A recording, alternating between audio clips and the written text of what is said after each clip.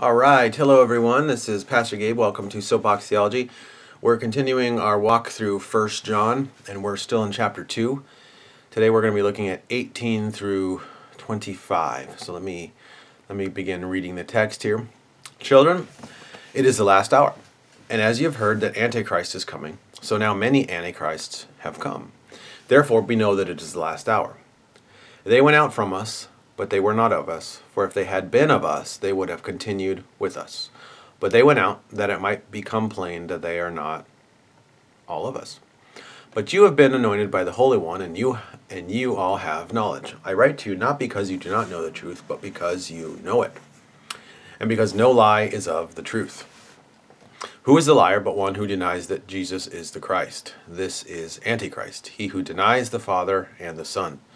No one who denies the Son has the Father. Whoever confesses the Son has the Father also. Let what you have heard from the beginning abide in you. If what you heard from the beginning abides in you, then you too will abide in the Son and in the Father. And this is the promise that he made to us, eternal life. So this section is about the Antichrist. And not just the Antichrist. Actually, it's more about anti-Christian or Antichrist sentiment in general than discussing a specific Antichrist figure. He says that there are many. So again, he's talking to the children here. Remember, he had just, in the last section, he said, I'm writing to you fathers, I'm writing to you young men, I'm writing to you children. But I think here he's calling them all general children in the sense that he's a father in the faith. It is the last hour, and as you have heard that Antichrist is coming, so now many Antichrists have come. So he's distinguishing. There is, in a sense, one figure who will fulfill this role of Antichrist, penultimately, I guess, if you want to say. But many Antichrists have come. So there's been many figures, many men who have stood in this particular office, in this particular role, who will and have denied Christ. And he says, therefore, we know that this is the last hour. So let's just talk about this idea of the last hour for the moment. It doesn't mean, it's not as if when John was writing in the first century, he's talking about these are the very final days of earth. That's not what he's talking about. He's talking about the last hour in the sense of the church age. And so let me just pick up a couple texts to point this out. Over in 1 Peter 20, he, speaking of Christ, he was foreknown before the foundation of the world, but was being manifest in the last times for the sake of you. So the last time involves the times when Jesus was made manifest, when he was made manifest in the flesh. So it's talking about the church age, the time when Christ has come. Let me read another one. This is from Hebrews 1.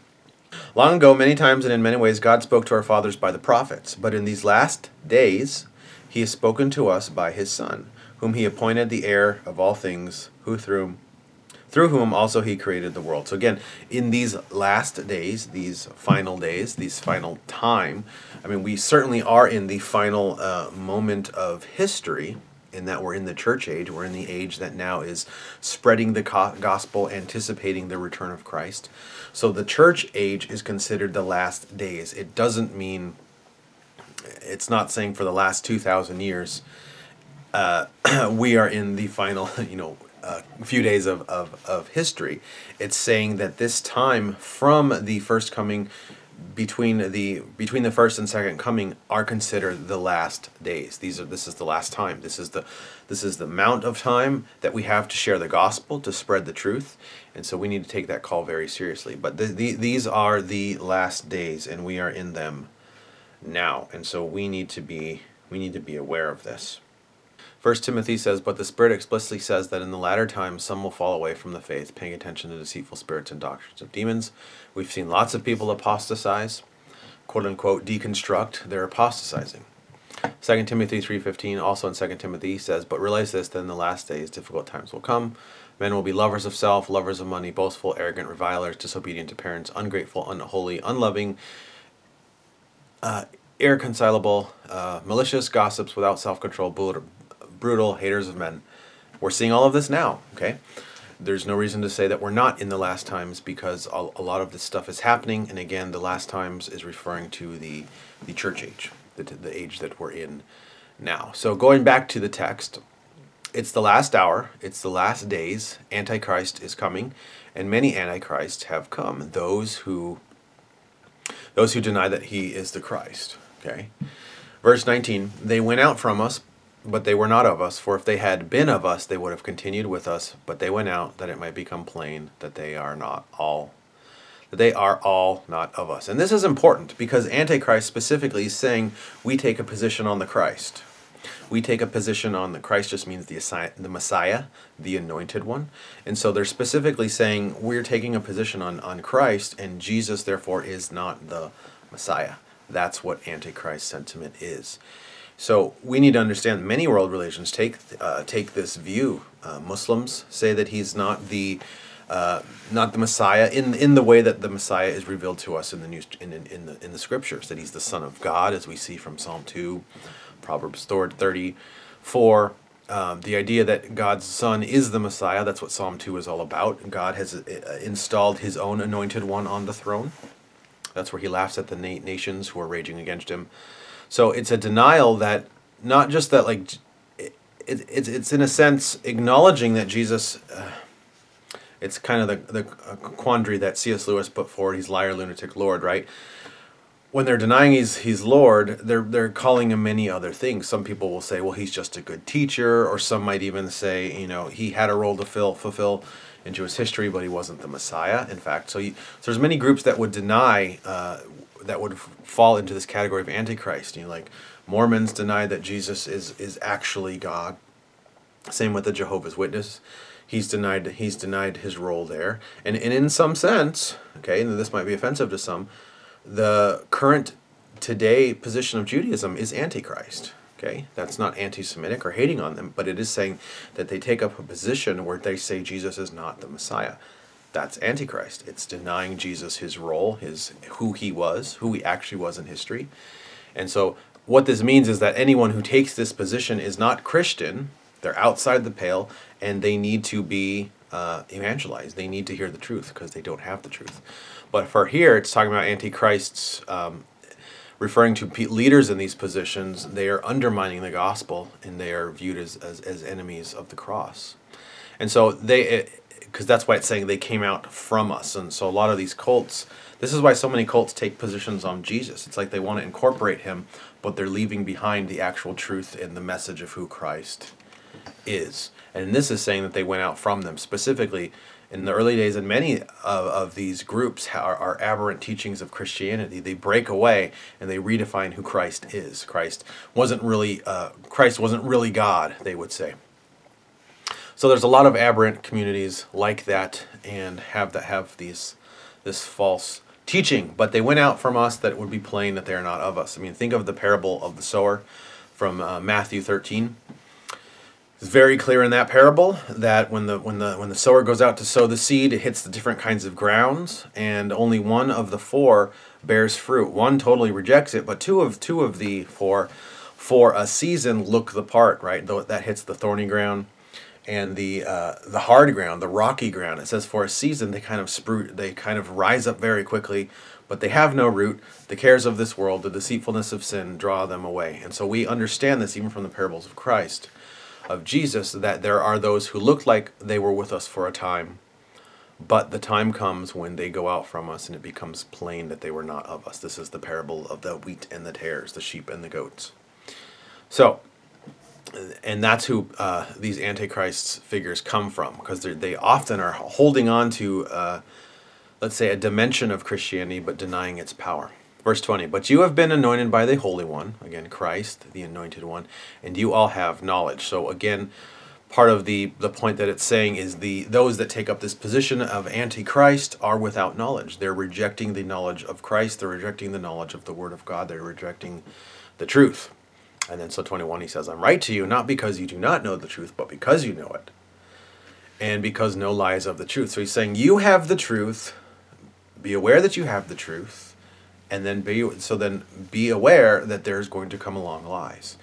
Be aware that these things are going to come along, and that perhaps they'll tempt you, perhaps they'll challenge you, but stick to the truth because you know it. No lies of the truth. In other words, Antichrist is a position that's lying. It's lying about who God is. It's lying about who the Messiah is. It's lying about who Jesus is. Verse 22, who is the liar but he who denies that Jesus is the Christ? So again, to say that Jesus might be all of these other things, but he's not the Messiah, he's not the promised anointed one that's seen throughout the Old Testament. He's not the Son of Man who approaches the Ancient of Days from Daniel 7, let's say, and God shares his glory with him, shares his rule, his dominion with him. Who is this figure? Okay, to deny that it's Christ is Antichrist. So no one, this is the Antichrist, he who denies the Father and the Son. So again, a lot of people say, well, they want God, but they're not interested in Christ. Or even today, people are saying, well, I'm interested in Jesus, but I don't want the God of the Old Testament. He's all wrathful, and I prefer the loving side, as if you can just pick or choose one or the other. And so this is saying they come hand in hand. No one who denies the Son has the Father. He who denies the Father and the Son is Antichrist. So if you deny the Son, you don't have the Father. So a lot of, like, for instance, Islam says that they're worshiping the same God of Abraham. If you deny the Son, you don't have the Father.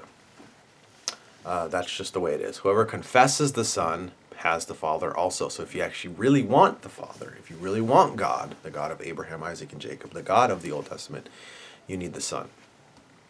You need the Son also. So you confess the Son, you get the Father. You deny the Son, you don't get the Father. And that's what the essence of Antichrist is.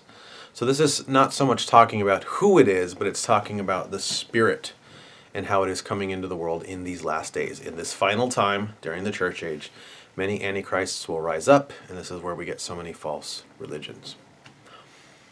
So then he repeats kind of his theme that he's been looking at this whole time. Let what you heard from the beginning abide in you. If what you heard from the beginning abides in you, then you too will abide in the Son and in the Father. And again, that word abide means remain, to make your house within, to stay with this truth, to make it your home.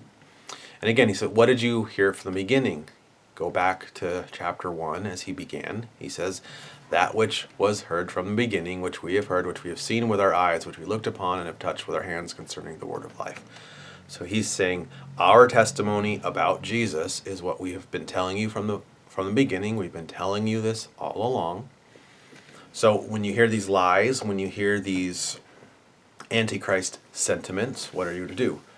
Go back to the beginning. Go back to the original gospel. Go back to the original testimony, the original witness.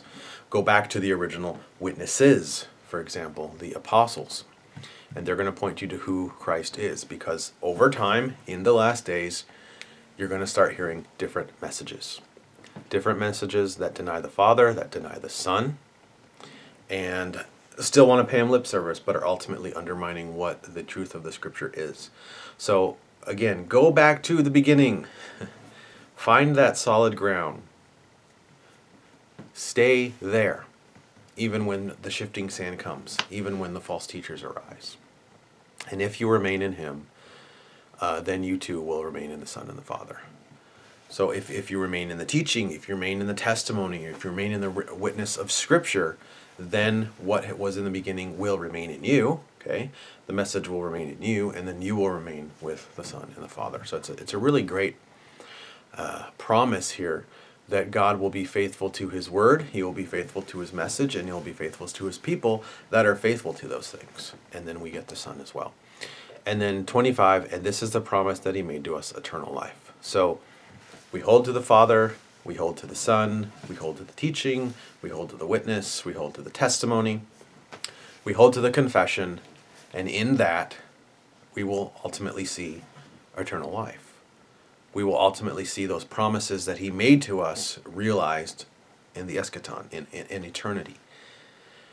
So this is a warning.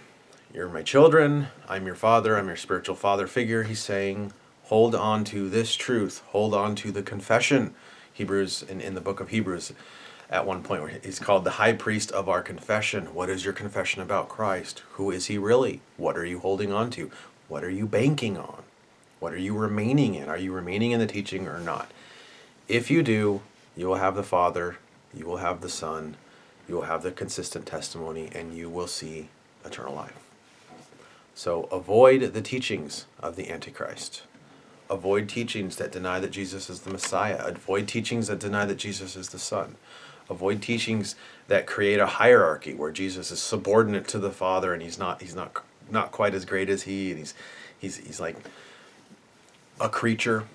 No.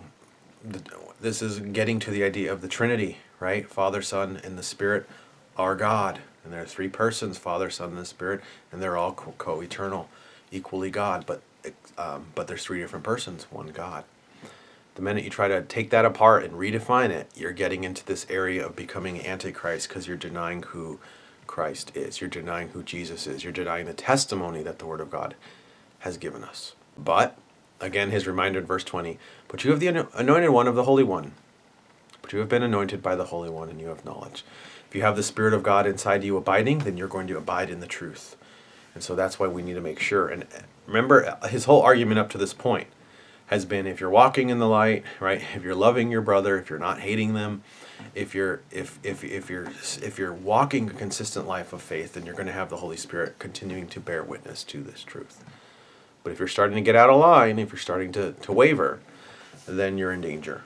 And so be careful. And it's not just being danger of being wrong. It could be in danger of crossing over to this anti-Christian, anti-Christ view of the world. Don't do that. It's the last hour. It's the church age. Hold on until he returns. So that's more of 1 John chapter 2, and I think we'll finish up 1 John chapter 2 next time. But so beware, abide in Christ, honor Christ, do not denigrate him in any way at all, and hold to him and see eternal life. So thank you guys so much. We'll look at more next time.